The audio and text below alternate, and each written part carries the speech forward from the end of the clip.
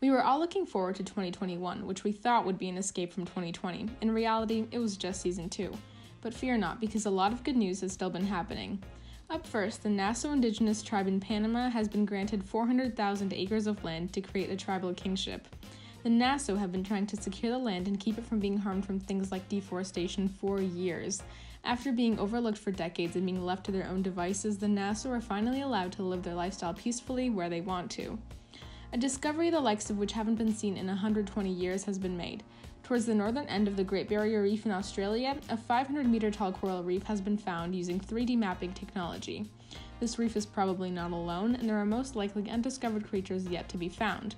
And lastly, Saudi Arabia has plans to create a 105-mile-long city along the coastline, which will preserve almost all the natural environment in and around where it's built, with the entire city being operated by natural resources like wind power. The cost for the city is estimated at between $100 and $200 billion. Construction for the zero-carbon city is set to begin this year. Even through all these struggles, there are still victories being won all over the world. Visit goodnewsnetwork.org for more uplifting news. For the Maine, this is Ania Presian.